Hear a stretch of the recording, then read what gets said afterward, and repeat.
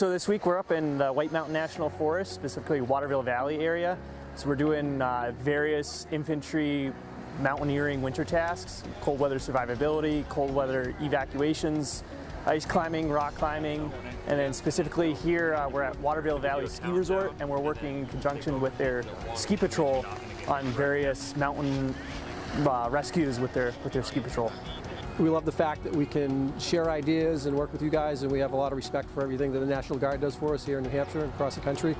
So to be able to have you guys come here and work with us and show you what we do and you guys show us what you do was just a great opportunity. And the training that we did today with you guys was our simulated CPR, high performance CPR training, which we do on the hill. So we run through everything from the initial call to care to transport, packaging, handoff to EMS, and the whole thing in real time. Honestly, I love this training. I love being in the mountains. I joined Charlie Company because I wanted to be in the mountains. It's a really great place if you're looking to gain some skills in mountaineering and things like that. As a medic, I get to really help my guys, and I really like that too. I found the Guard to be very professional, just a great group of individuals to work with. They've been very engaged.